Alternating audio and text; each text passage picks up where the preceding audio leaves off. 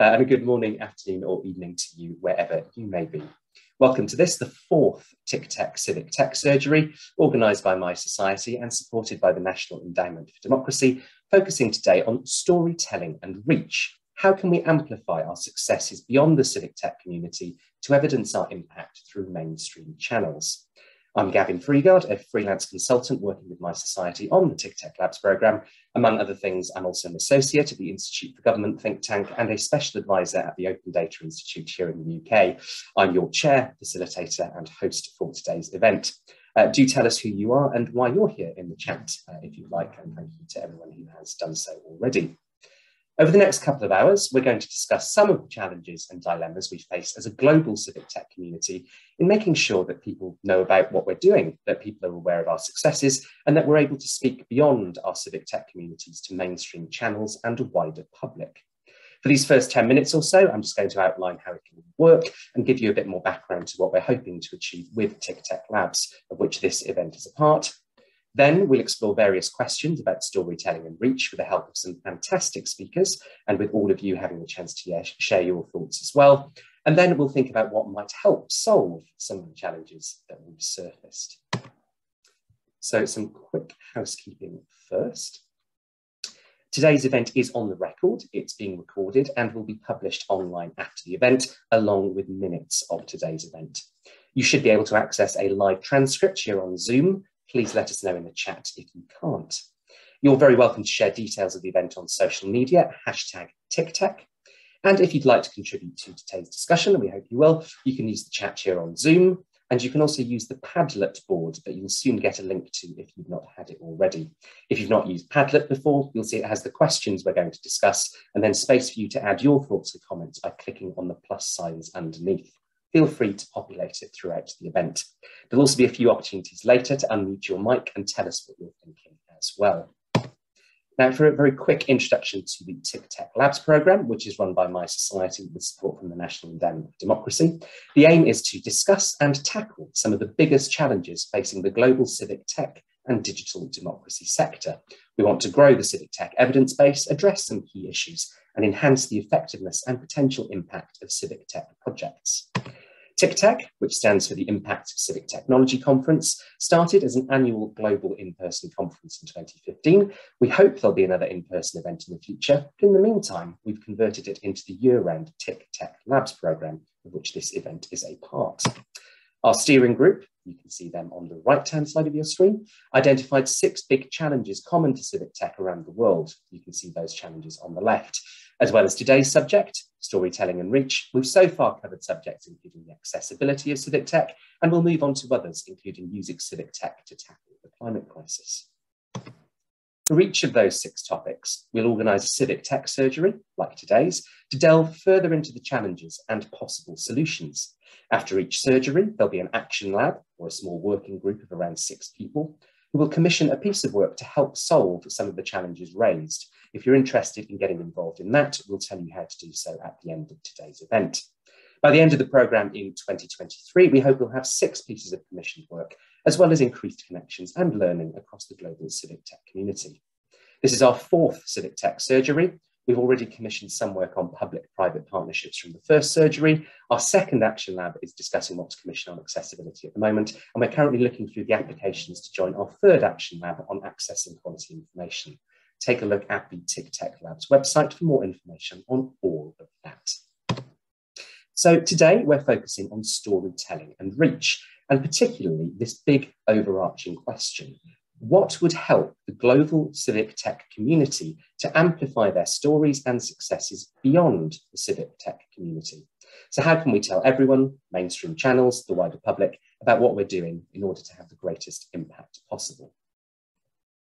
Underneath that big question, our objectives for today are going to be to discuss the challenges involved in all of that and understand what the biggest common challenges are when it comes to storytelling and reach, to share what we've all done to try to overcome some of those challenges, to discuss what else we've seen that has succeeded in amplifying civic tech projects through mainstream channels, and perhaps share some existing projects, evidence research, etc. on the topic that might be beneficial.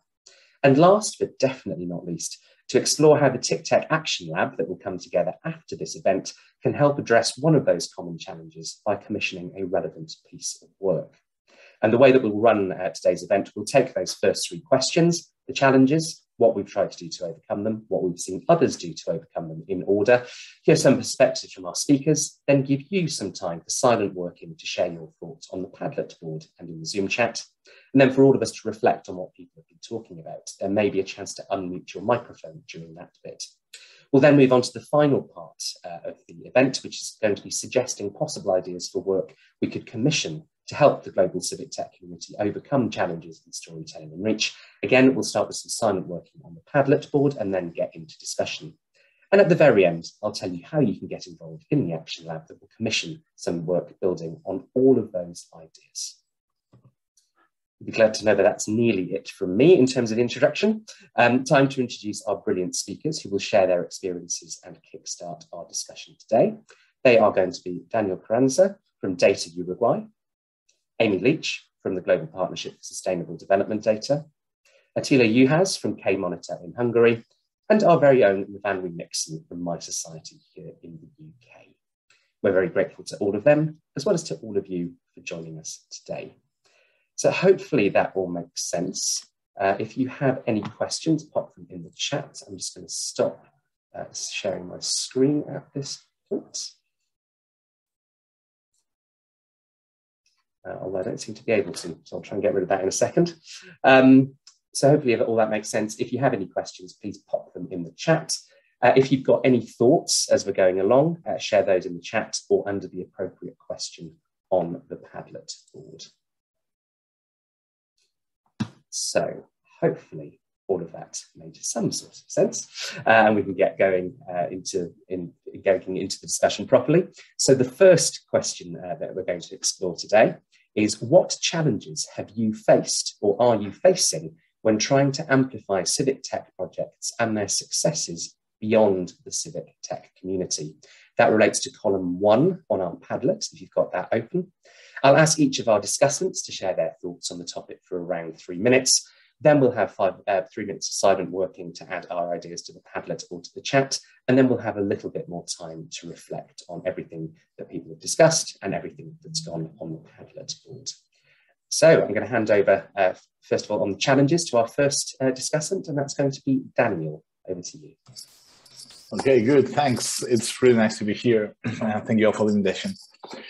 Okay, so challenges. I believe the main thing that we, probably all of us, suffer in the civic tech community is that we don't have like a single branding that we can go to.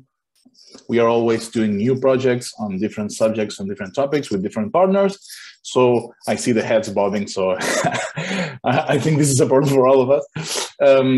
You're always reinventing your communications, your strategies, and basically the wheel once and over again with every project. This is obviously a huge challenge, and it comes with associated challenges like, do I have different social media accounts for every project, or do I use my own social media accounts? We learned this very fast back in 2012 with our very first project. I think maybe 2 days into the making the second account for the project, we realized like, hey, this is going to be a problem. We can't have a single account for everything we do because we won't be able to control it. So you not only you have this whole branding thing, but you also have to explain every time what is civic tech, what is open data, what is this collaboration within open government. So basically, I don't want to go into how to address these challenges, but the problem is you are always a new version of yourself on every single project, and you have to adapt that version to new audiences, new publics. This also has a lot of contact with how much buy-in do your partners in different projects have with the project itself, of course, but with the communications of the project.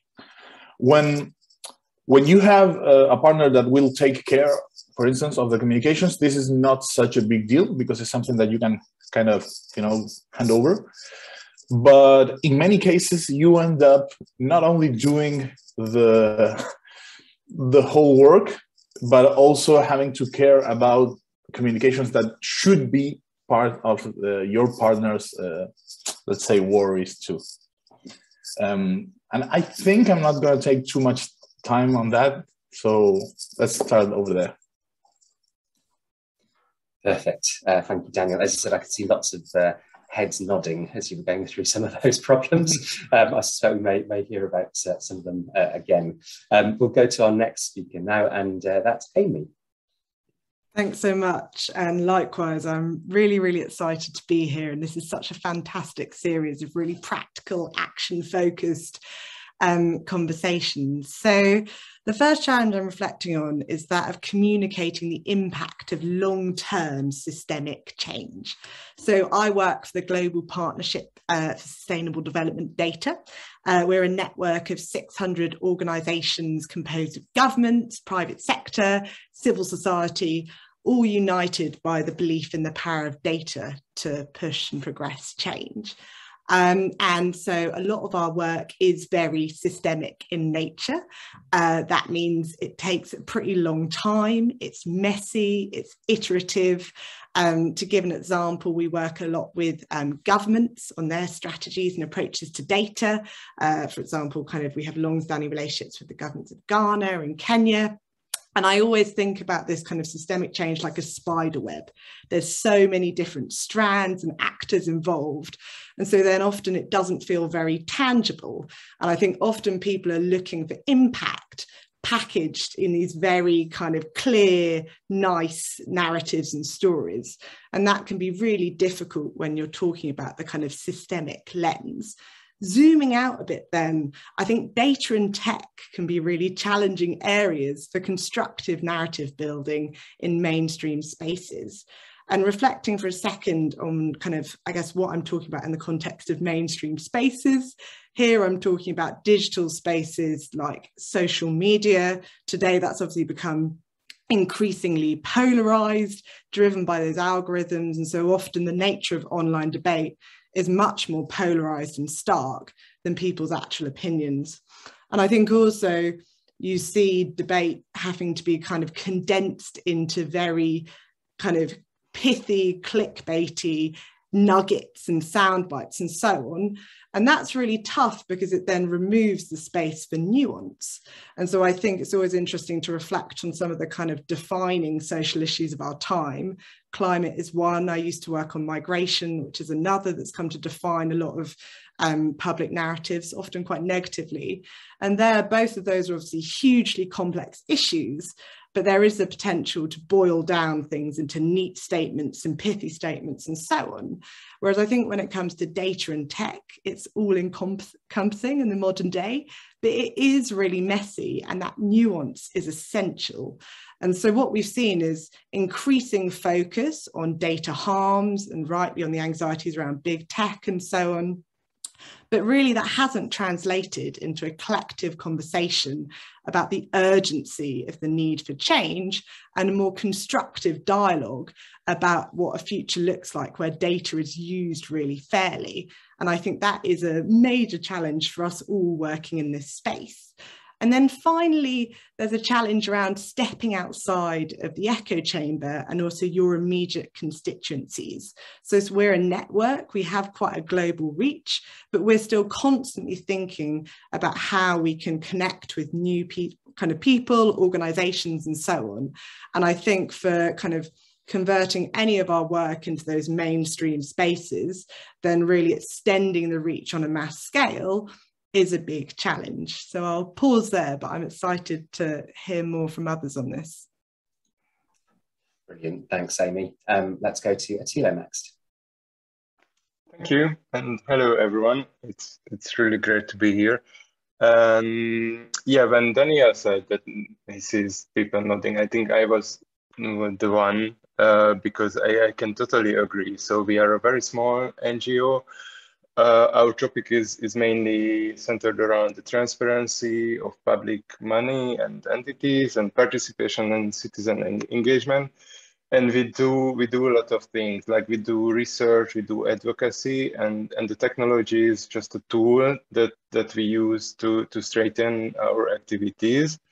And it's just like 6 of us. So I have 5 colleagues, and we are running 2-3 projects at the same time. So one big challenge is the capacity that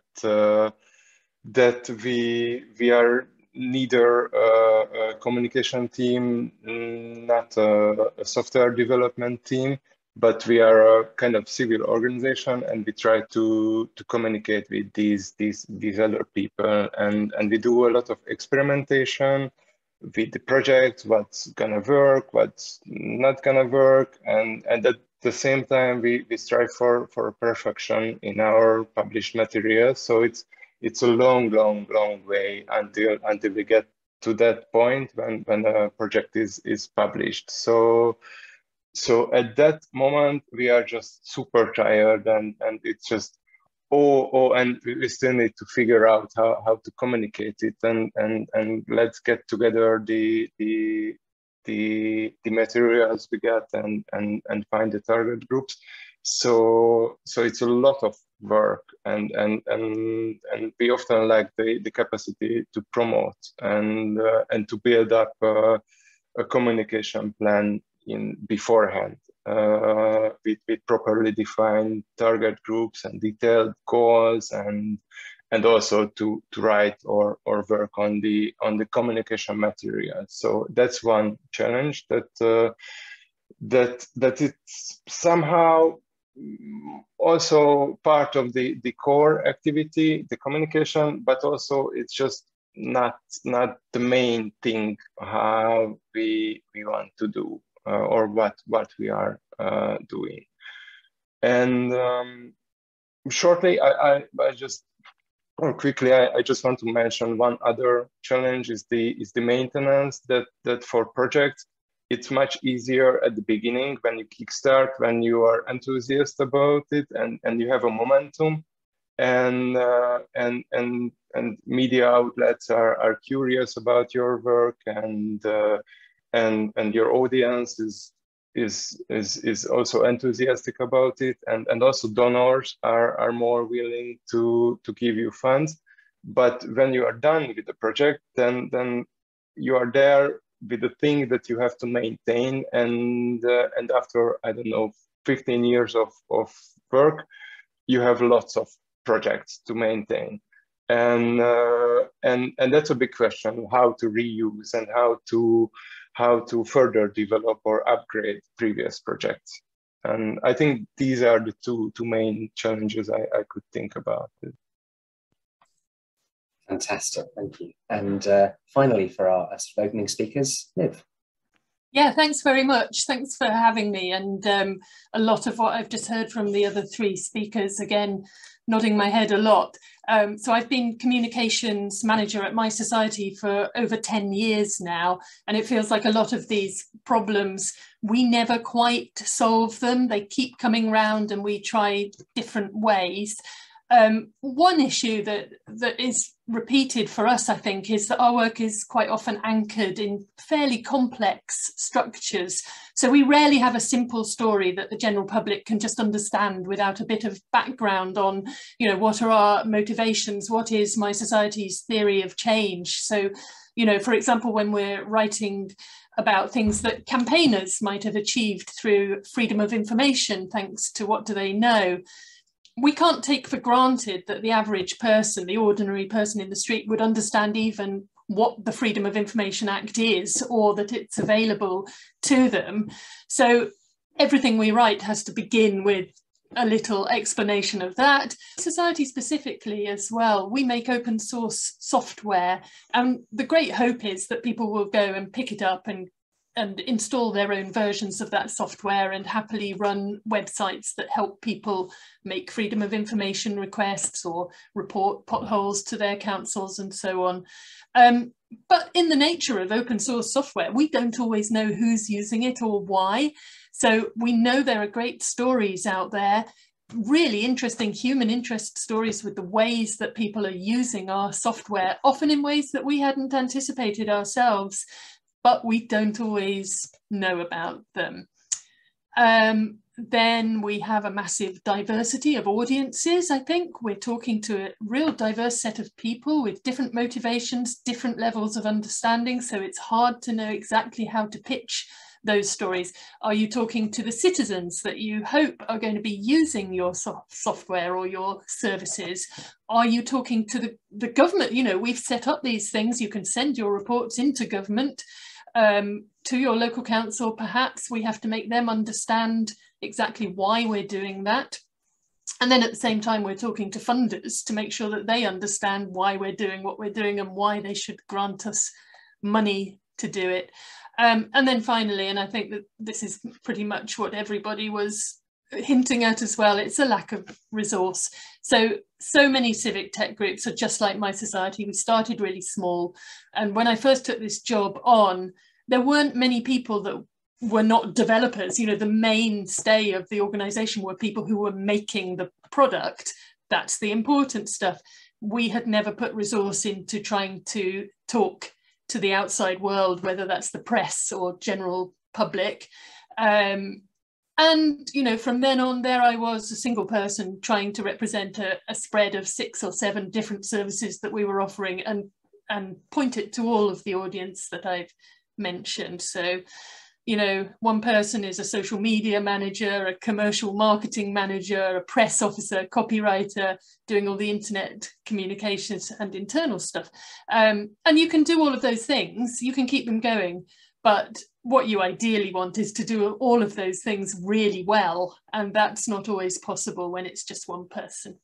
Yeah. Excellent, thanks Liv, and thanks to all of our speakers for those really helpful sort of introductory scene setters. What we're going to do now is take 3 minutes. We'll have a timer up on the screen very shortly. 3 minutes to go to the Padlet board for everybody to populate their thoughts on the challenges that you're facing when it comes to storytelling and reach. Do feel free, I'll post the link to the Padlet again. Do feel free to add things to the chat if you're unable to access the Padlet. And after those 3 minutes are done, I'll ask if any of our discussants have any quick reflections on other things that people have raised. And again, if you'd really like to speak, do let us know and we'll let you do so. So 3 minutes on the clock, populate the Padlet and contribute to the chat. Off we go. And let's see what we've got on our Padlet. I think a lot of common themes from the Padlet and from what our speakers were saying as well. So we've got head versus heart. We believe in most of our projects, despite the facts about it, if people are really demanding them. Time, somebody says they're a single person researcher, and when they use social media, they get an upturn in new users, but we don't have the time to be a comms person as well as a researcher. There's, I think, going to be quite a lot about language, harmonizing the language and overlapping concepts. We've got strategic planning, so finding enough time and capacity for publishing something. We don't always talk to a diverse audience who can be hard to reach. Challenges include that it's a wonky seeming subject without immediate impact at a time when protests and more dramatic action gets all the attention. Institutional structures not conducive to scaling up. Resource. We could always be doing so much more if we had more capacity. As a comms manager, the challenge is often persuading technical colleagues of just how much language needs to be simplified in public messaging, connecting the value of open data and source to use cases with significant societal, democratic and economic benefits, talking to a tangle of different audiences. It's difficult to know how to pitch the narrative. Again, the range of stakeholders has come up from somebody else as well. Getting interest from media outlets to be interested in promoting open source projects. Public not aware of issues such as algorithmic harm and how it might affect them individually. Not always easy to track what people are doing with your open source software. Work is embedded in complex structures, not always easy to communicate. And the civic tech community can feel like a bubble, can be closed, hence we often overlook the essence of simplifying our stories without speaking in jargon.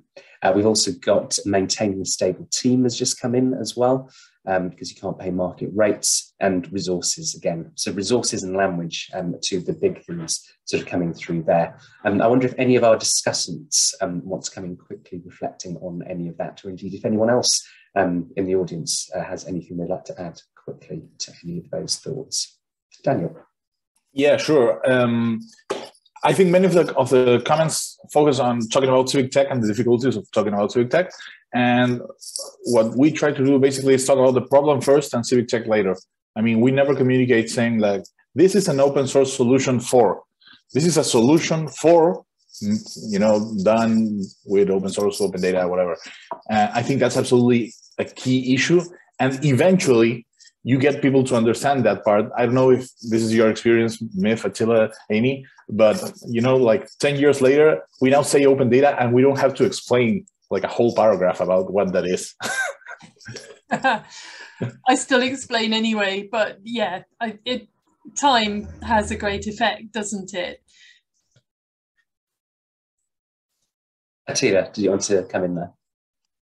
Yep, I can relate to the resource part, and with the strategic planning, I think you can have a lot. Like when you learn to let things go and you to curtail your capabilities, and that helps you a lot, because like you wanting everything is a nice ideal thing, but you cannot do everything. Like you have to cut the things off, and you have to let things go, and find the things you can really do your best in it, and that's a long way of learning how to do that, but that will help a lot. Right? Excellent, thanks. And Amy, do you have anything that you want to add to that? Sure. I think, I mean, the head versus heart point really stood out in terms of framing. I think that's a huge challenge around civic tech and data. And it also really links back to what Daniel was saying about the entry point, because I think ultimately you need to bring it back to what connects with people on a more emotional level. You need to bring up some of these kind of big issues like big data and so on back to the everyday and what resonates with people. And I think done well, that's really effective. But in practice, as I'm sure we all grapple with, that can be really difficult to do. Brilliant, thank you. I think I will move us on to the second question. As the second question for us to discuss is, what, if anything, have you done to try and address some of these challenges? And I'll go in reverse order this time. So I'll go to Miv first, then Attila, then Amy, then Daniel. So Miv, over to you. Thanks, Gavin. Yeah, so just reflecting on what we were just talking about, I think the temptation, I've now got, it's okay, it's just a thing saying the meeting will carry on. Yeah, just reflecting on what we were saying, I think the temptation is often to talk about it from the civic tech angle. So, you know, we've got this amazing open source data rich tool. Those are not words that necessarily reflect with the average person. So when we're talking about quite complicated stories, I always feel like I had a great benefit, because when I joined my society, I was coming from a totally unrelated sector and I had very little knowledge of what exactly civic tech was and what its aims were. And I've never forgotten that a lot of our readers will be at that same starting point. So I think you can do a lot with words. It's often a bit of a drip feed. It's often just stopping and putting yourself in your reader's shoes and just, you know, imagine that you are trying to explain at a party or to a relative who has absolutely no idea what you do in your job. And writing, very simply, it's a skill and you can develop it. So one of the things that I've done during my time here is develop a style guide that makes all of these points really clear. You know, hey guys, you're a developer. I know you want to talk about the code behind this tool, but actually that will mean nothing to the people who just want to know how it's going to help them in their everyday life. I talked a bit about keeping track of who has installed our open source software and how hard it can be to find the stories that we know are out there. And one way that my society has tackled this is through the creation of communities, just like TICTeC. So TICTeC is obviously one community where we find out a lot about what other people are doing, not just with our software, but all across the civic tech world. We have, well, to a differing degree, with more success and less success, we have communities that are specific to our different code bases. So we've got Google groups. If somebody's asking us a question, how can I install Fix My Street for my country? we try to point them towards the Google group, because, hey, there's a whole load of people there who have been through the same issues. They've tried to install it themselves, come up with the same problems and some solutions. And then you can all sort of cross communicate and learn from one another. And when funds allow, we've been able to have conferences, and that has been really gratifying and a great way of bringing people together. Con brought together people who run freedom of information websites all around the world, and my goodness, you could not stop them from talking to each other, and the conversation in the bar afterwards was of the sort that only freedom of information enthusiasts would have enjoyed. But for those people, you know, it was so golden, it was really valuable. When I was talking about trying to talk to a number of different audiences, it's been interesting actually. We've been more kind of systematic about this than ever before on our work with the Climate Action Plan. So really early on, in fact, I think as part of our funding bid, we sat down and we figured out who it was that we wanted to reach. And this was all based on the kind of impact that we hoped that we would be able to make on carbon emissions at a local level. So, you know, we came up with a distinct audience of campaigners, people who are already very into climate and more likely to take action. Council staff were going to be key. Journalists to help us amplify, researchers to use the data, and then finally we wanted people all around the world in the normal My Society way to pick up the code perhaps, or to get inspiration from our project. And once you have those audiences in mind, that is a starting point that's very easy to start thinking about what is your communications plan? How are you going to reach these people, and what words are you going to use? What are their motivations that will really get them using that stuff? And then finally, on lack of resource, well, you know, it's a prioritization thing, I think. So as I said, for years and years, My Society's biggest focus was on getting the software right, and rightly so. You know, we couldn't be spending time and money on telling people about it at that point. But I think every organization reaches a point where they realize that communications are a really important part of the puzzle. And once you do that, and once you've been established a bit, you can work it into your funding bids as a line in every grant application. We're also just beginning to look more seriously at what volunteers can do for us. We're looking at what do they know, particularly, you know, could a volunteer be looking through recent freedom of information requests to see if there's a real good story there with real human interest, and writing them up for us. And that is valuable for the volunteer, and it's really valuable for us. And then, you know, what about if we were encouraging our users to seek their own publicity as well? So whatever transaction they've just taken, you know, they've just submitted a freedom of information request, or they've just made a report about a dreadful pothole in their local area that's bigger than anyone they've ever seen before. Could we be giving a little nudge that if it's worthy of a sort of local news story, here's some advice on how to contact the press? Yeah, so just a few ideas there. Excellent, thanks, Liv. A great start to answering this question about what we tried to do to address the challenges. I'll go to Attila next. Thank you, Gavin. I think you mentioned a lot of things, and we have a lot to learn from you. Like we all try to answer these challenges, but yeah, as we are only 5-6 people, it's just we can't afford to have a communication manager at this time, and to have proper communication plans for every project, as we have, I don't know, 10-15 projects in a year, so that would take a lot of our capacities. So it's always like how you can do it more efficiently, and I think, or as I mentioned, it's very important at the beginning to find that momentum. But you will really focus on and what you are not focusing on. Like, for example, we had a project called Hotel Oligarch. It's to develop a map-based website where we put hotels and restaurants of politically exposed people.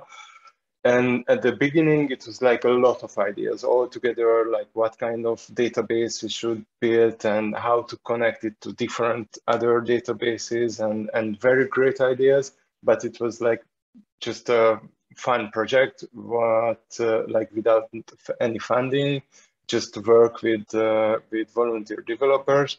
And it was like, oh, come on, we cannot do this all. We have to curtail it down.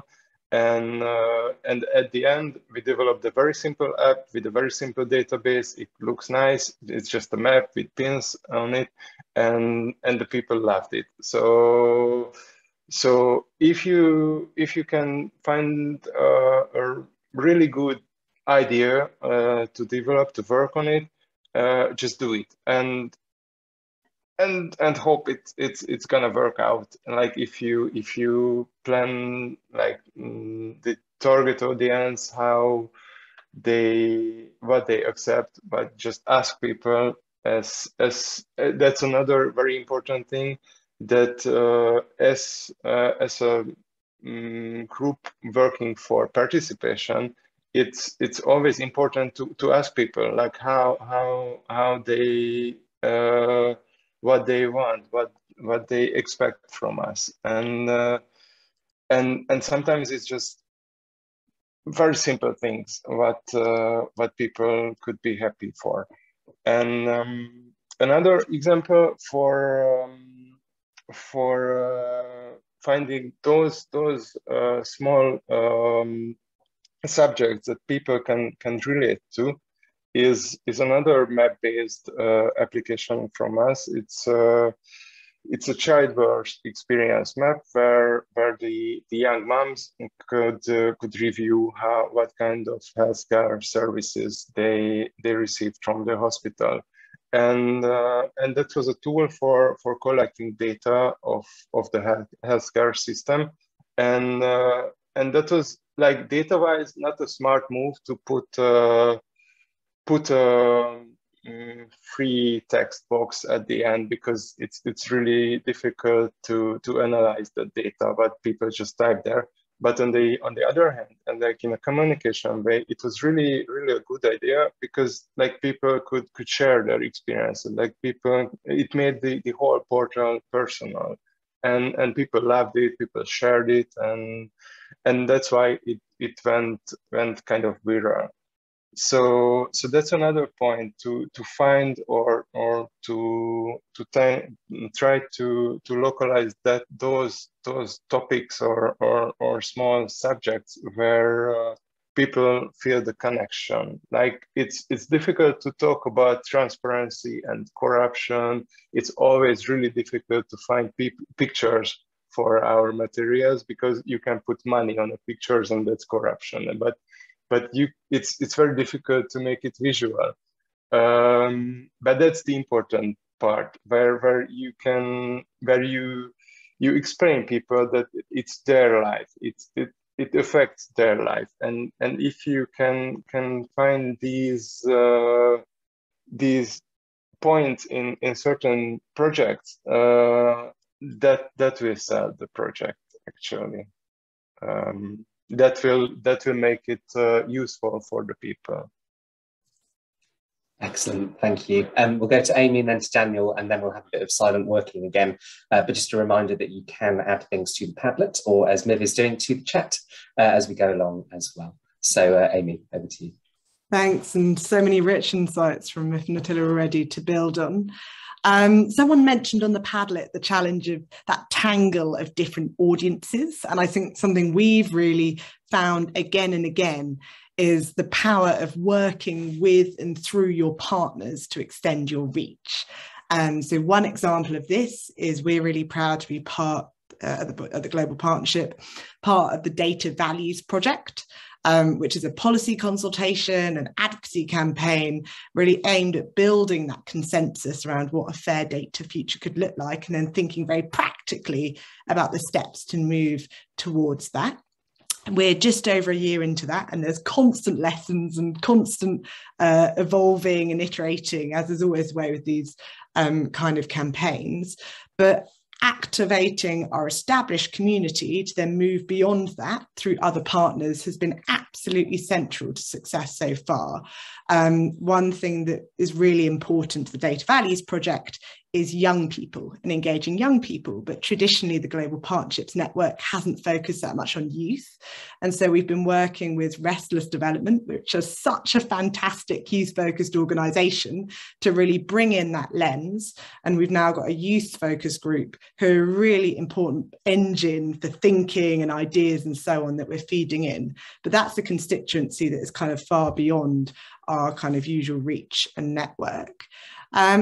Second, which, you know, both Myth and Attila have touched upon, is moving beyond the kind of technical language of data and numbers to bring people into the frame. And that really brings these issues to life.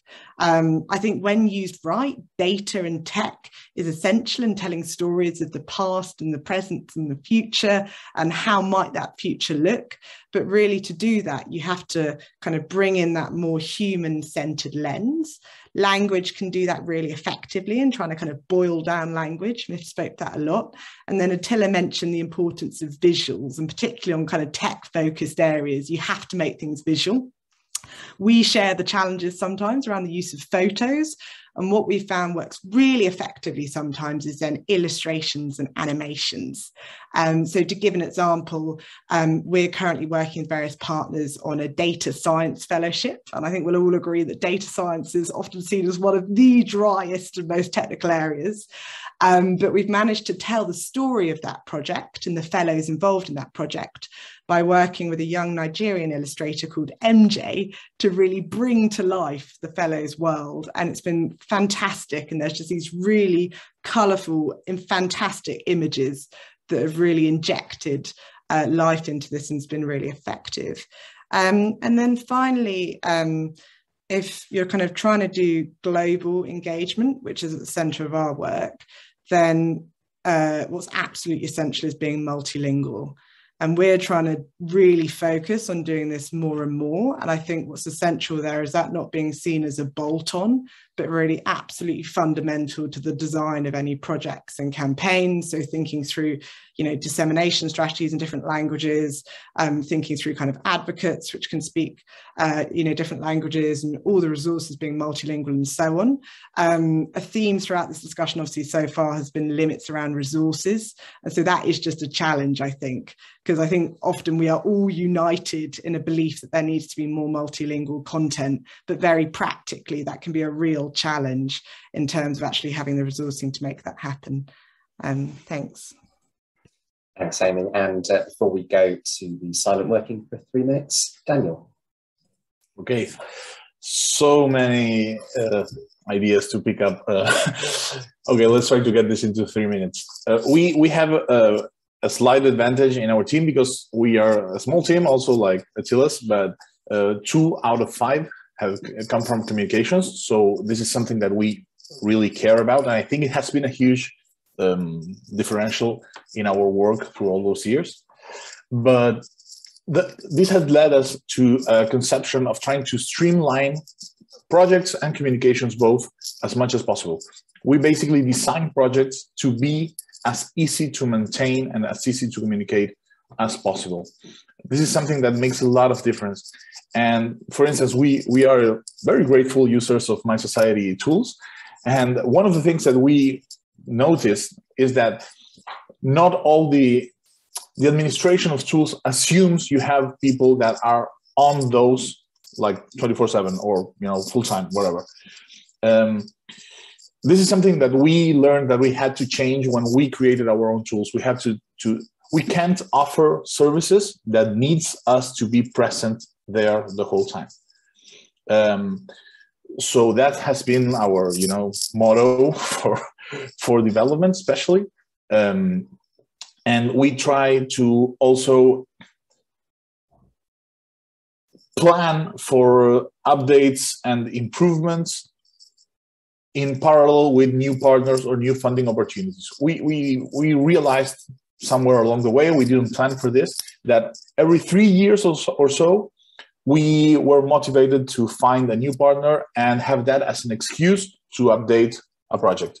you know, but we have to have like these sprints. We work on a project. Attila also talked about that. We work on a project, we focus on it for 6 months, a year, whatever, and then we can have a let it just be there, work on its own. We can't keep giving it attention because we have other things to do, and maybe in a few years we'll go back and improve it or whatever. And that's the way we found this, like, I don't know, bipolar, where we focus our attention on one side or the other. Way of working has been the way that has worked for us. This has also a lot to do with how we work with partners, and Amy actually talked about this.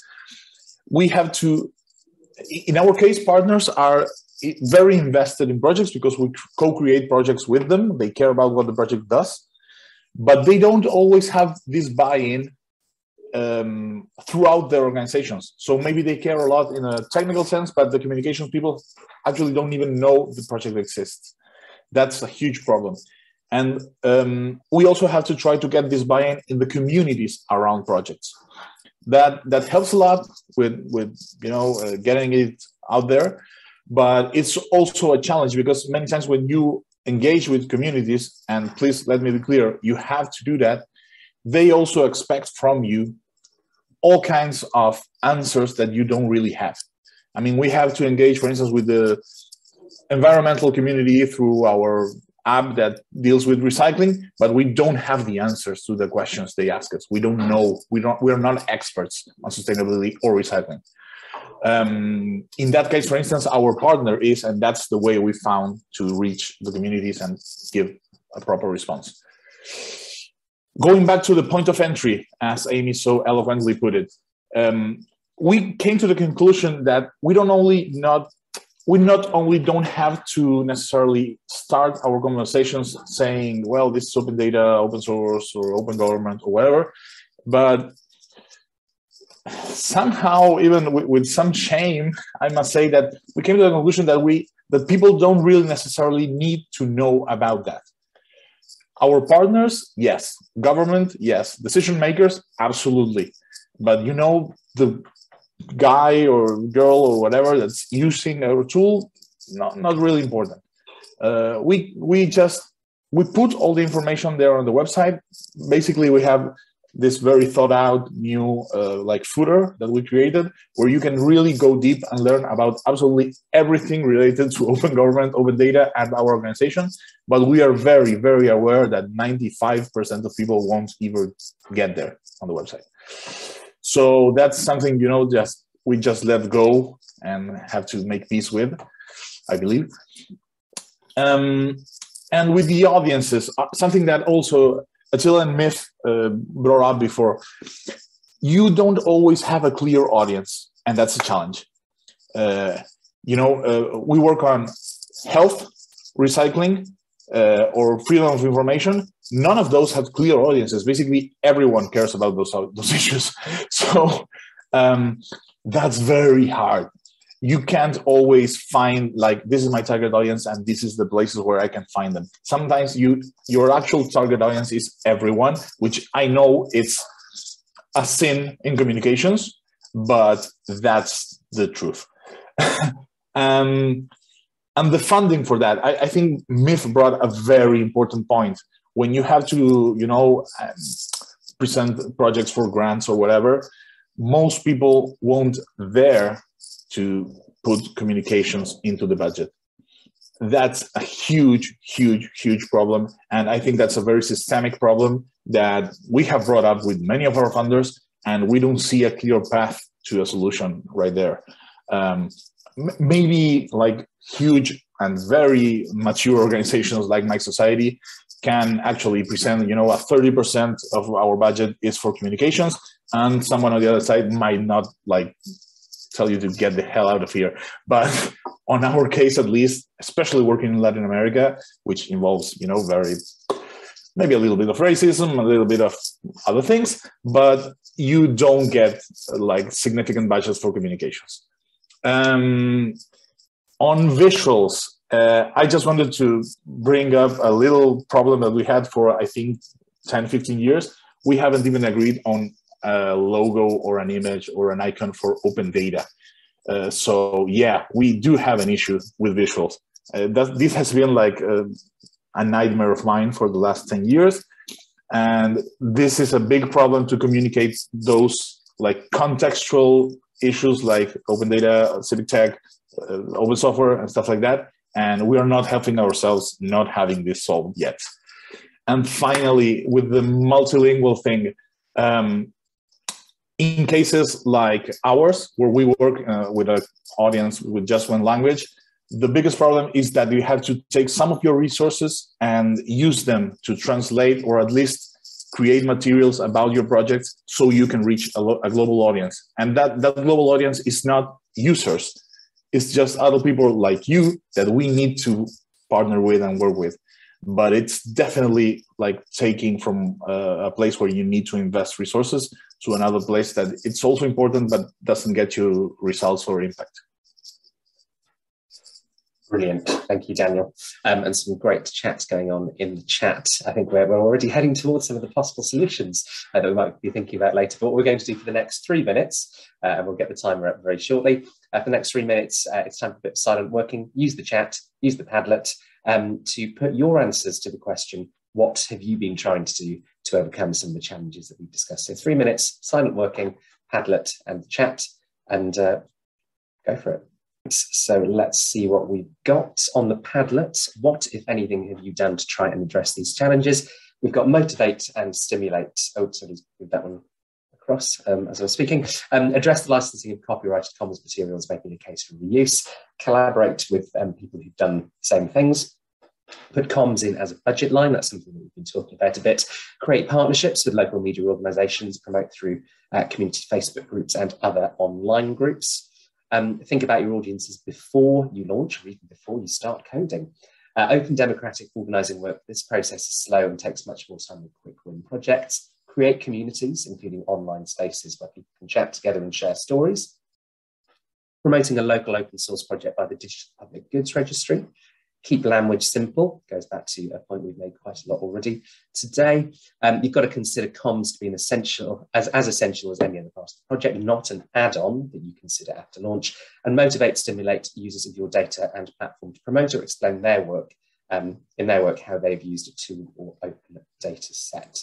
It's getting lots of really good, constructive solutions to some of those challenges. I don't know, do any of our speakers want to add anything quickly? Attila, yes. And then yeah, just a quick comment on keep the language simple. That's a very, very simple idea. I really like it. That if we are about to develop a project, I always tell about it to my mom. And if she can understand, if she can relate to it, then it can go through. So that's a good test for how simple the language or the idea is. And I just wanted to comment on another. They put the comms in as a budget. The main problem, I think, for us is that we don't have a communication officer or communication manager. So this task is just sorted out in between us. Like I also do some communication. I do the MailChimp and I write blog posts, but there's another guy who's better in it. But there's no dedicated person. And I think we cannot afford at this point. So it's really difficult, even if we have a budget, to find the place or to find the proper person who's actually gonna take care of the communication and who's not totally a UFO from another organization or from another company. So that's the main challenge for us. Excellent, thanks. Amy, then Liv. This has already kind of been a theme of the discussion, but something I was struck by is the comms not as a bolt-on. I'm sure we all really grapple with that and kind of working with others on that. And I think that and the kind of budget line and so on just speak to the point of, you know, it's sometimes as much about that kind of internal advocacy and building buy-in within your organization, or, you know, Daniel spoke to kind of building buy-in with kind of partners or those communities, to then build the foundations to let you scale and do all the work externally. And that takes time and energy. And I think something I've seen in lots of different contexts is kind of actually not a recognition of the importance of that and giving people the bandwidth to do that. I think, because again, a kind of core theme here is challenges around resources.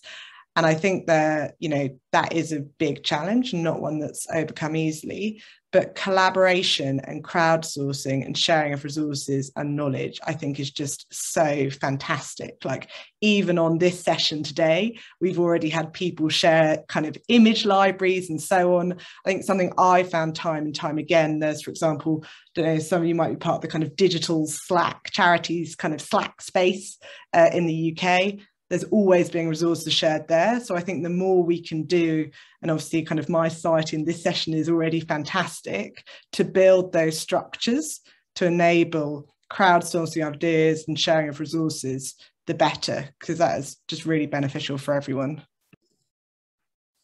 Thanks, Amy. Viv.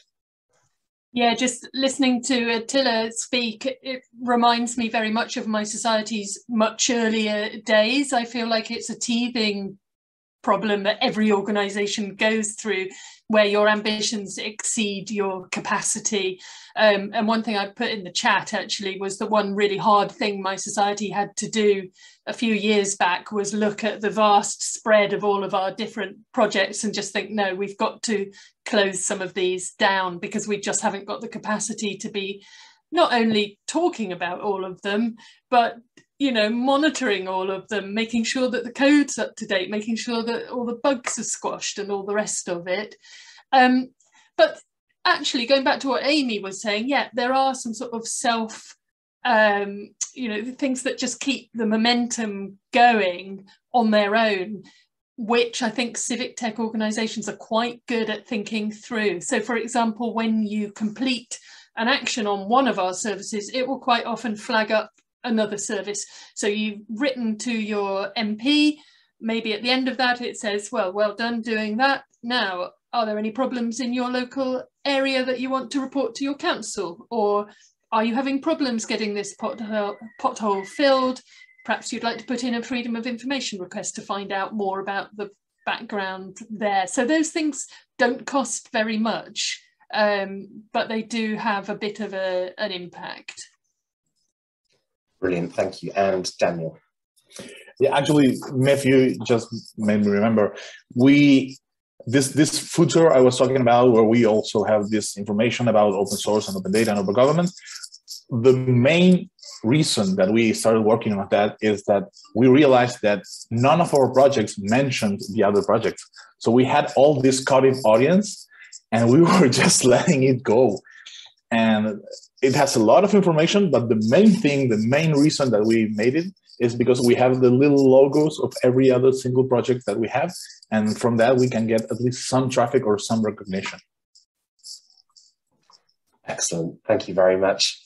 We're now going to move on to our third question of the session, which is, what have been successful ways you've seen to get civic tech successes and projects into mainstream channels? And I suppose as well, any useful resources, research, etc. that you've seen.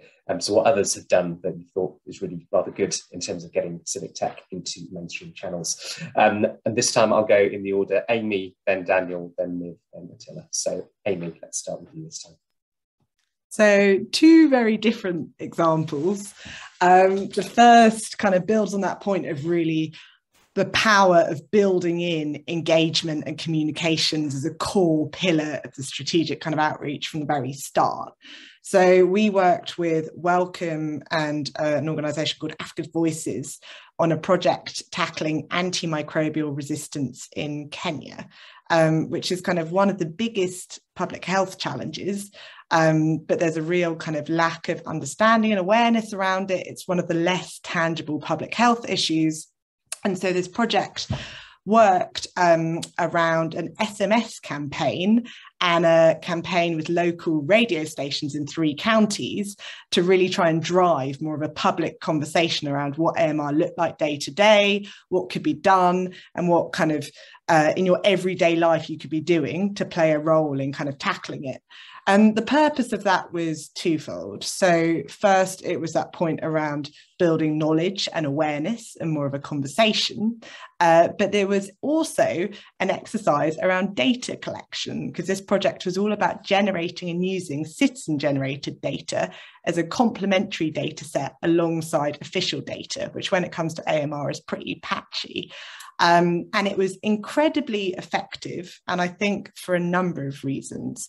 So there was a really strong focus on bringing the kind of human dimension into it. So on a lot of radio shows, you'd have people, vets, there was a mum with her baby, just speaking very practically to how that kind of had looked in the context of their day-to-day lives. There was also widespread engagement across at the kind of county level, with doctors, nurses and practitioners, and that was really, really essential. And then there was really tailoring it in different contexts. So all of these radio shows and SMS campaigns were conducted in local dialects. And the project saw kind of a lot of buy-in from government, it saw policy shifts. But I think, yeah, from the very beginning, there was real clarity around audiences. Rather than talking about data, this is something that kind of Daniel's spoken to, they were talking about the public health issue. So data was not the entry point, even though actually it was a data collection exercise. So I think that's a really interesting example. And then the other example, which is very different and not related to the work that we do, is around censuses. Because I was thinking about, okay, what is kind of data tech stuff that is really in the mainstream? And in most countries, you have the census as a kind of pillar that most people are aware of. It happens relatively kind of regularly, that drumbeat of the census. And people understand it as that kind of information gathering exercise. But how do you use the census to drive that broader conversation around data as a core tool to understand our societies and our present and our future? And I think in the UK, the 2021 census did that fantastically. And the UK Office for National Statistics did some really incredible campaign work around that.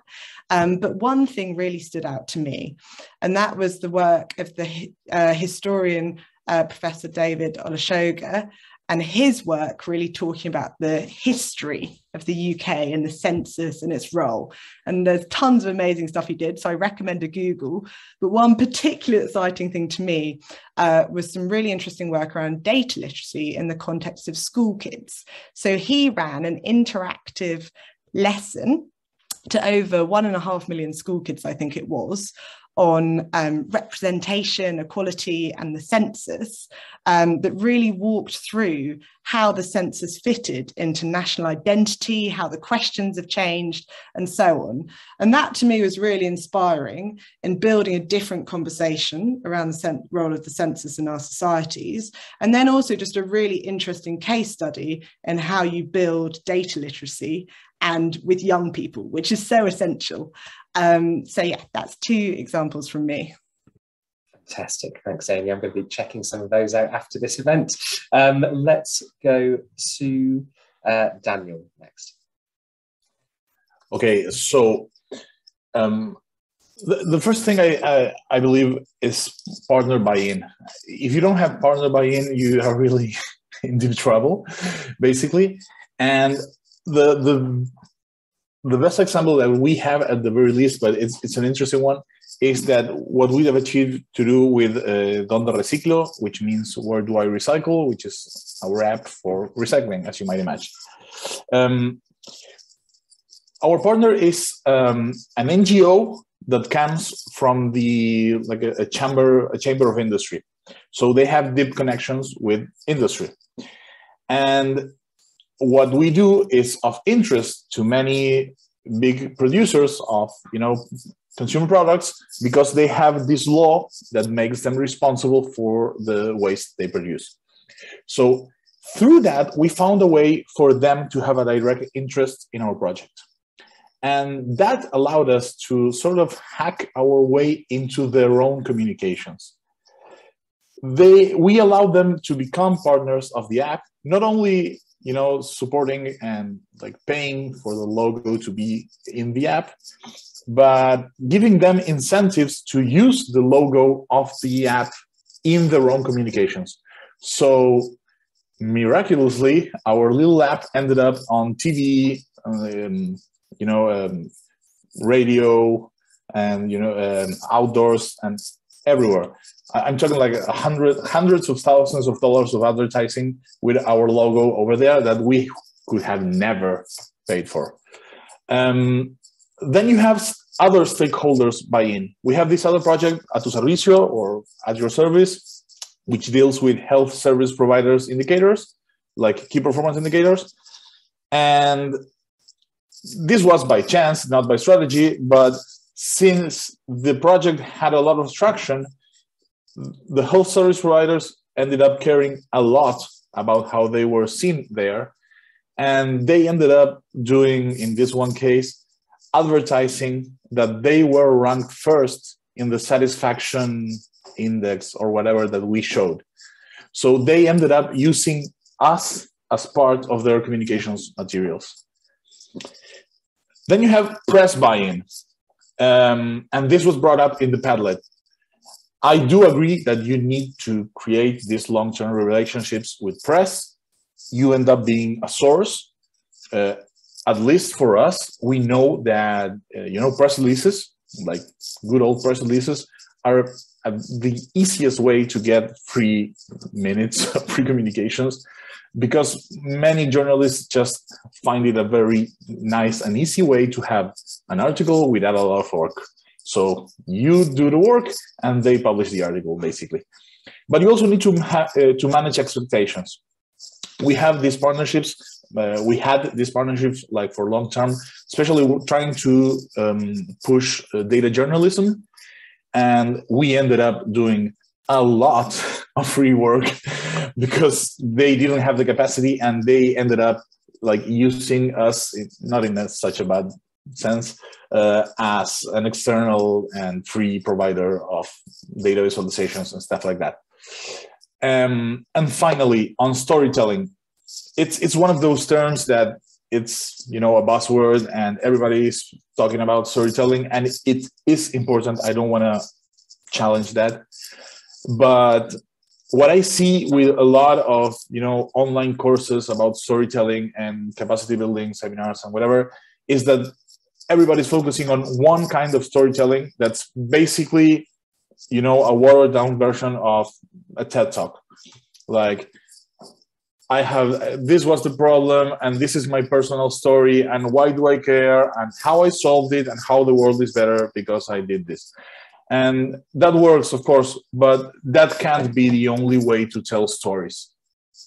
Like, please, this is more of me begging everyone than any other thing. There are many other ways of telling stories, and they are relevant. Personal stories are not relevant in this sort of thing. I have been asked, for instance, to make stories about our projects personal. And I mean, I'm not, recyclable waste, so I can't talk to you in a personal sense about that. And people shouldn't care who I am. If they shouldn't care of what open data is, much less they should care of who I am or why I'm doing this. So storytelling, yes, but which one?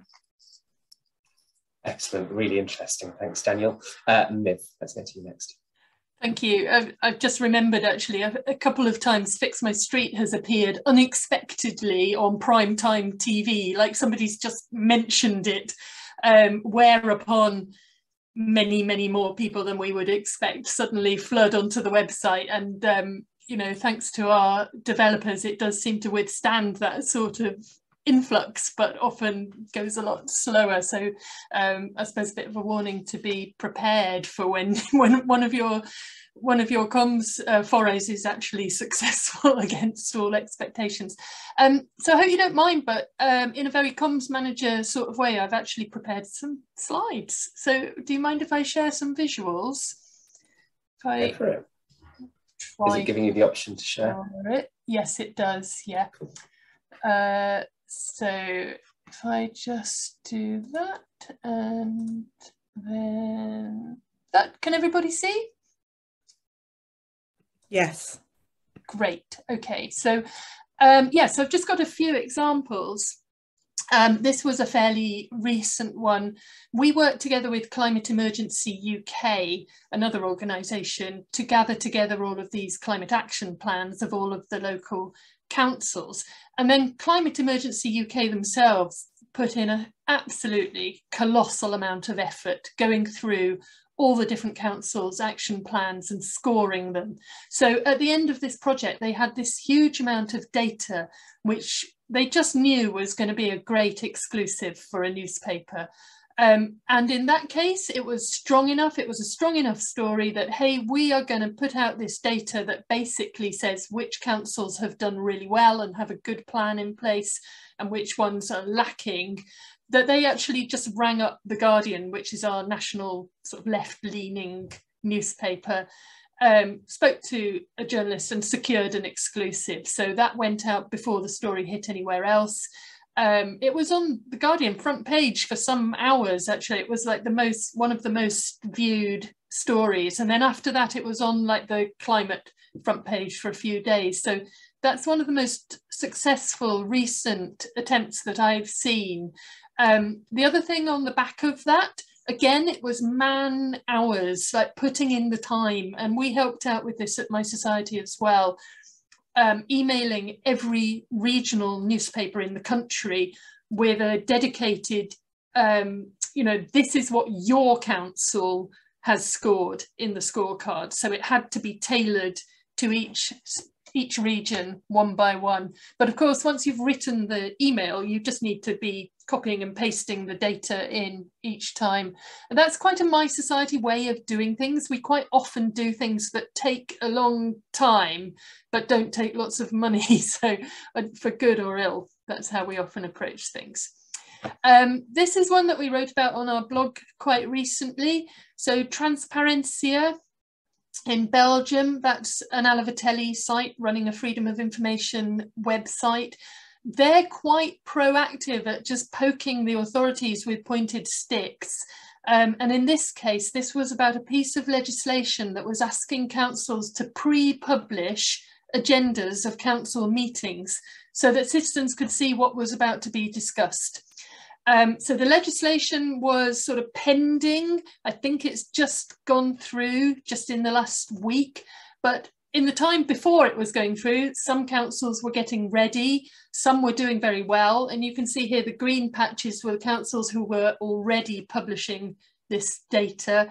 Yellow were the ones I think perhaps they were intending to, or they were part way there. And the red ones were the ones that that hadn't done anything at all. And Transparencia, we've written it all up on our blog, Transparencia said that every time they published this data out, it was the #1 topic of conversation in councils because no council wanted to be shown up as one of the red areas.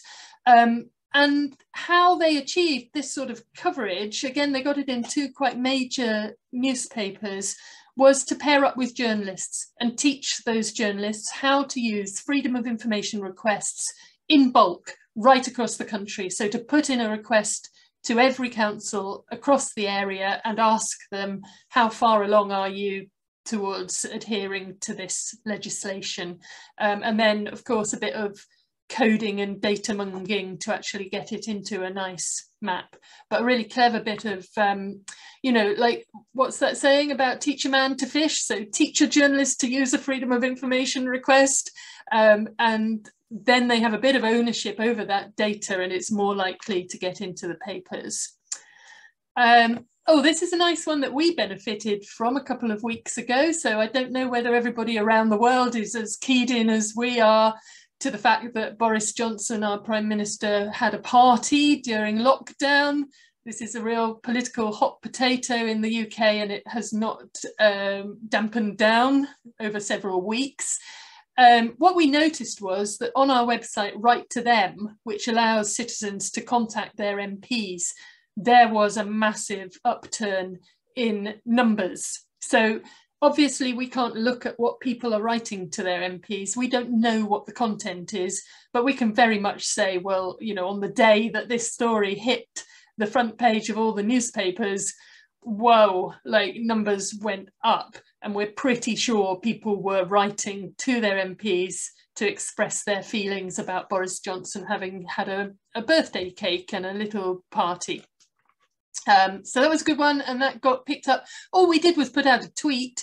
We didn't actually contact any journalists, but it did get picked up, and the tweet was the story. So, you know, you can't ask for more than that. That's nice, easy work for a comms manager. This one is from the Czech Alivatelli site. They were lucky enough to win a competition that gave them some free billboard space. And I'm always talking about getting billboards, and obviously that is a funding issue, and my society has never been in a position to purchase out-of-home space like that. So this was really interesting for me to learn about, like, what would you do with that space if you had it?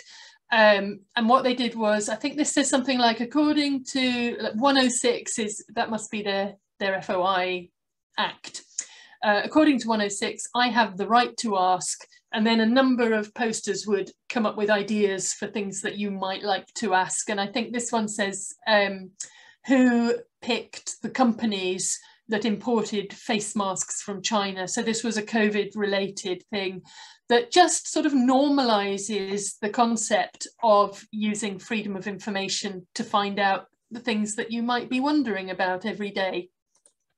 And then finally, I love this organization. They're not an Alivatelli site, but they are a freedom of information site, good friends of my society's Fragden Start. They are so cheeky, and they're not afraid to go into opposition with government, with authorities, to go to court. They often crowdfund for the fees that they need to take people to court. And in this case, they had published the cancer risks of, how do you pronounce it, glyphosate. So the fertilizer that has, you know, a number of different risks attached to it. And that has gone all the way to court, and Fragden Start have won their case that it was lawful to publish. So, you know, one way of getting stories out there perhaps is to just be reckless and naughty and take people on. Yeah, I'll stop sharing now. Yeah. Brilliant. Thanks for the fantastic examples there. Attila. Thank you. I think you already mentioned a lot of great things, what can be useful for getting into the mainstream media. I really like the idea. Use the, like, I think all or most of these are centered around creativity, like how to replace the lack of capacity with creativity. Like, you have to be creative because you, like, in Hungary, the state media channel has like a yearly budget of 250 billion euros. Like, you cannot compete with that. Like, you cannot compete with the main media channels. So you have to be creative. And I really like the idea to use billboards.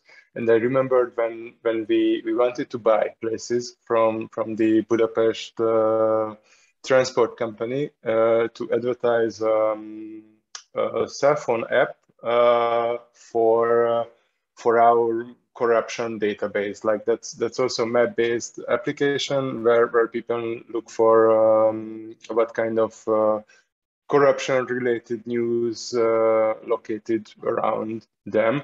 And actually they refused to sell to us places because they said it's against their business policy, as there was a corruption scandal of the transportation company on the map. So we try to use, but yeah. So basically, it's just creativity, and I really like that we talked a lot about media. Because that was the point that I wanted to say at this question, to use the media as a tool, and not just a tool, but as a partner. Like here in our country, or in our society, or our field of work, like mainly in Budapest, like also the the main news channels of the country are located in the capital, and it's not a big metropolis. So basically, you know those people who you work with or who are writing the news, and to maintain a good relationship with them, like also personal. Like I used to go to the same university as some of the journalists now. So it's very effective to use this kind of relationship. Like sometimes I ping them even before we publish a material, or even before I send out press releases, to let them prepare, and they are really grateful, as Daniel mentioned, that somebody is doing actually their job, writing articles, and they are happy to publish these materials most of the time. And so yeah, basically these personal channels or personal relationships can help a lot. Yeah, an example for one of our campaigns, I already mentioned the healthcare childbirth data mapping tool. So at the beginning, we ran a campaign. We reached some 15,000 reviews, which is quite good for us, and we were happy with that. But then later on, like 1 year after, we wanted to run another campaign to have new data, like what happened in the maternity care, to see what happened in the maternity care in the last year. And as I mentioned, it's always a challenge to rerun a campaign or to have the same topic dropped in for the second time. And we prepared different media materials. Like we did a video report with one of the media outlets on the topic. Also we had a series of articles in another mainstream media. So just to combine and yeah, like combining the different media surfaces and being creative and yeah, that was already mentioned before at the last question, to make it personal. That's another thing. Excellent, thank you very much. So we're going to put 3 minutes on the timer to give everyone 3 minutes of silent working on the Padlet. And in the chat, it's column 3 on the Padlet. What have been successful ways you've seen to get civic tech successes or projects into mainstream channels? Any useful resources, research and examples? We've had some brilliant examples already. Please do go to the Padlet and put in the chat now. Your 3 minutes will hopefully begin any moment now. Let's see what we've got on the Padlet. We've got the glyphosate report, doing something about a current issue, but optimizing a civic tech value to that story that others can't do. Join a media outlet as a partner into your project. Never waste a good crisis, connected to your work. We've got the digital charities Slack community. We've got the letters to MPs from My Society, partnerships with local journalists, influencers and activists, using not only national but local and regional outlets, funding from a funder who is willing to take a chance on a project different from other projects, Transparencia, and the climate scorecard in the Guardian. Again, lots of excellent examples there. So thank you very much, everyone, for answering all the questions we've put to you so far. We've had a really brilliant discussion. We've thought about what the challenges are. We've heard about how people have tried to overcome them, and we've had some other wonderful examples of some successful attempts to get civic tech projects into mainstream channels. In the remaining time, we're going to start thinking really practically about solutions to some of the problems that we have covered. So as I said earlier, the action lab or working group that will come together after today's Civic Tech Surgery will have up to $3,760 available to commission a project that aims to solve one or some of the problems that we've highlighted today. So in the remaining time, the question we're going to think about is, what sort of things might help to address the common challenges discussed so far? Because we are going to start thinking about specific projects that we can commission that the Action Lab will consider. So what sort of things might help to address the common challenges we've discussed so far? Again, we're going to start with 5 minutes of silent working, so you can add ideas to the Padlet board. I think it's going to be the 4th column of that. You can also add things to the chat. And then we'll have some time to see what our discussants think of those ideas. And again, if anybody else wants to say something in that time for reflection, please do say in the chat or raise your hand using the tool on the reactions button. So 5 minutes for some silent working. I think the timer will start any moment now. Things people have suggested include promoting a civic commons framework, so repurpose Creative Commons, which would allow things to be licensed within that framework and highlight exceptions. Partner with a media platform to show how civic tech could be applied to benefit its own work. Develop a canvas for effective civic tech comms, including concrete examples and successful stories. Media training for civic tech comms folk to get people outside the bubble. A prize for a newsroom who can use data from one of the included organisations to craft a story. Can actually use the money that we have to give a prize. A Civic Tech Media Fellowship for local journalists, so aimed at training local journalists on best ways to report the impact of Civic Tech project in local news outlets. Collate Civic Tech visual explainers, so sort of signposting or a resource on something that explains what open source, open data, Creative Commons, etc. are. A journalist and civic tech conference that could bring journalists and civic tech people together, or just a bursary allowing civic tech people to go to journalism conferences as speakers. This one came up earlier as well. Pay a photographer to photograph some of our many abstract needs, so an open source photo library. A local press fellowship, building on an example from Data for SDGs. A Civic Tech storytelling competition, again, somebody's using policy, who've done a speculative fiction competition as an example, and a portal that published case studies from a load of civic tech organisations in one place, so journalists could subscribe to and easily ask for more details. It would be a resource for journalists. Some excellent ideas in there. Again, if anyone in the audience has any reflections on any of that, please do put your hand up or put your idea in the chat. Otherwise, we'll hear from our discussants. So let's go to Daniel first. Okay, so I believe the big overarching issue is basically shared resources versus capacity building and strategic planning. I think the focus, and you can see it in the responses we have in the Padlet, the focus is mostly put on how we build capacity and how we teach organizations to be more strategic and more effective and whatever.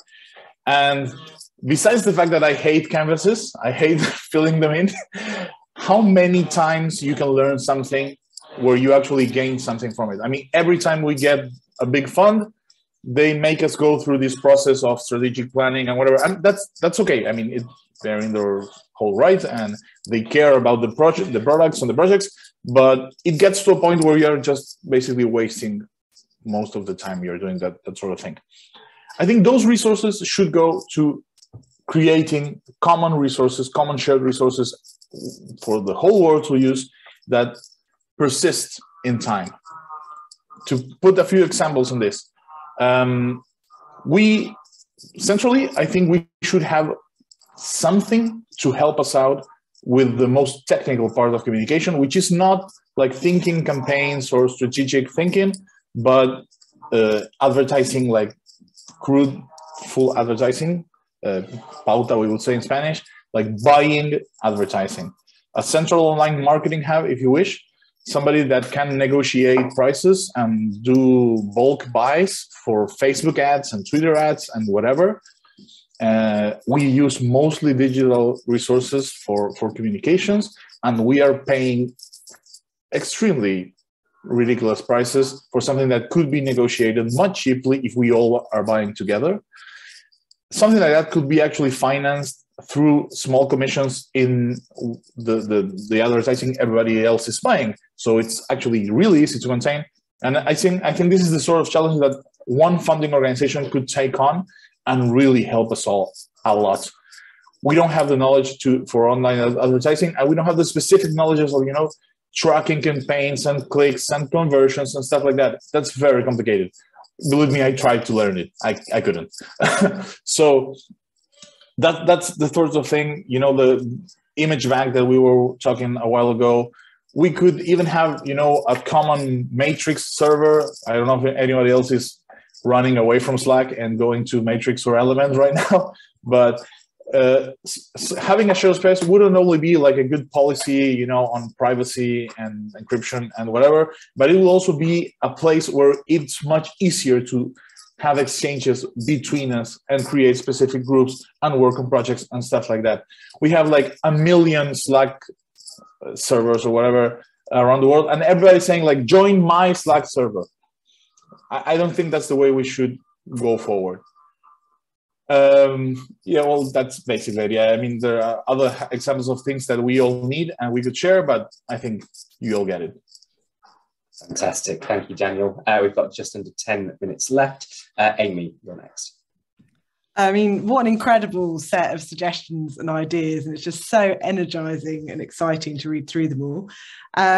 Building on what Daniel was saying, as he says, there's this kind of common theme around knowledge sharing and kind of upskilling and so on. So I think alongside a kind of shared space, whether that be with images or like templates and so on, an accompanying thing there that could be so useful is a series of kind of comms workshops on some, there's been some kind of common threads here, right? Media engagement, digital skills and tools and so on. So perhaps a series of workshops geared towards anyone working on these issues, because obviously a lot of smaller organizations might not have comms people or teams, but that really has a civic tech lens. Because I think even in this session today, there is just so much expertise and ideas that's coming through that can be built upon. And then just the other thing that I think really came through is how do you kind of crowdsource creative ideas and inspiration? And I really loved that idea of, you know, a storytelling competition or something similar. I thought that was great. Brilliant. Thanks, Amy. Attila. Yep. Thank you very much. I think this all what you said, it's around like experience sharing and learning from each other, and I really think that this is very important. Like this is the way how we can go after the mainstream media, or even in front of the mainstream media, or how we can get our issues into the media and reach broader audience. So this is a really hard question. Like I was thinking a lot about this issue, because one sum of money just won't solve all these problems. So the main challenge or the main problem for us, like in general for our organization, like how to keep a stable budget for not just for the next year, but for the next 10 years. So to find those points where you can find the reliable resource for longer time, and I would go into this direction in this communication knowledge sharing field as well, to build something which lasts for longer time. Like either it can be a common website, or a website with common information of useful tricks and tips, or relationship between, like personal relationship between organizations or people who work in organizations. So I would mention here, like I really like conferences as well, like those kind of conferences where you can really share your experiences, your negative thoughts, your positive energies, and I feel like a bit like that now, as I heard about your stories too. So it was really nice to feel that that point that there's something very similar struggle in Uruguay, for example, as we have here. So these like enthusiastic, like emotional sort of things are helping a lot to keep us in the challenge. And yeah. So I know it's not a very concrete answer, but something like. Excellent, thank you very much. And finally, Niv.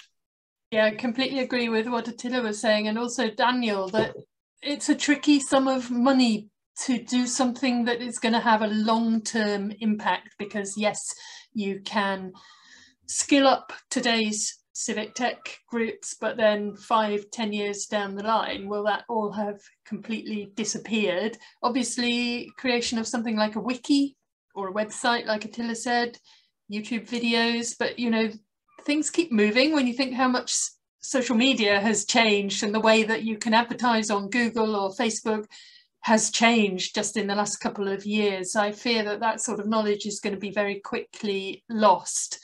One thing I do really like is this idea of a prize for journalists, for a number of reasons. Partly because every journalist loves a prize, you know, how nice to get an award. Very tempting then to dig in and find out a little bit more, but also because then they are publishing stories that presumably would have this little logo of the prize on it, might encourage people to click back and find out more about it. So it's sort of virtuous circle and a win-win. Then finally, just this idea of a photo library that came up in chat in real time during this meeting answers a need that was expressed by a number of different people. So yeah, again, that's something that might have a nice long-lasting effect if we could get enough photographs that clearly help explain the sorts of projects that civic tech organizations are always struggling to find something nice and graphic. Fantastic, thank you very much. And Amy, do you want to come back in there? Yeah, just to add very quickly, because as you say, this photo library has, I think, captured the imagination of this group. Alongside that, what could be really helpful is a kind of photo guidance and imagery guidelines for civic tech, because I think in the past, I've seen some really fantastic guides around, you know, capturing images with smartphones and so on, but actually some kind of creative ideas about what photos you could use if you are on projects could be a really fantastic companion to a kind of library of images to help organisations gather their own content, even if it is with kind of smartphones and without professional photographers. Excellent, thank you. And Daniel? Very quick.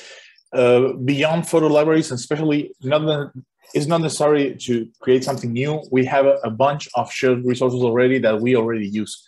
Wikimedia Commons, Fontawesome is one of the most used icon libraries in the world, and maybe, you know, the community can spend $10,000, that is the amount they charge for a new icon, and have an open data icon that is like everywhere. The Now project, there's a bunch of places where people already are looking for materials, and I think that's where we need to go first. Excellent, thank you. I'm going to start bringing us to a close now, and hopefully you can see a slide on the screen which gives you a sense of what's going to happen next. Can everybody see a big thing which says Action Lab 4? Yes. Excellent, thank you. So, thank you all for a really useful discussion today. This will end up going somewhere, which is after this event, there will be an Action Lab, aka a working group that will convene. There'll be around 6 people on that. They will work together, looking back at what we discussed today, what's on the Padlet, what's in the chat, what's in the discussion, to commission some work to help address some of the challenges that we've raised. Anyone can apply to join that Action Lab, so please do sign up to the TICTeC mailing list. You will find a link on the website and possibly in the chat as well. So you'll find out when the applications for that open. Do apply, and then they will make the funding available through a call for proposals to get somebody to do some work which will hopefully solve some of the problems that we've talked about today. Not all of them, because there are a lot, as we've been discussing, but hopefully we'll be able to get a really practical solution that will help civic tech across the world based on what we've discussed today. So all that remains for me to say, huge thank you to our brilliant speakers. A huge thank you to all of you in the audience for coming as well. Some really useful contributions in the chat and on the Padlet as well. And a big thank you to the National Endowment for Democracy for funding this work as well. We'll be back in a couple of months for the next Global Civic Tech Surgery. In the meantime, keep an eye out for that opening of the Action Lab applications, and also keep an eye out for the calls for proposals around accessibility and inclusivity in civic tech, and access and quality information for civic tech success as well. So yes, do sign up to the mailing list. Hopefully see you again in a couple of months for the next Civic Tech Surgery, if not before. And thank you very much again. Enjoy the rest of your days. Thank you.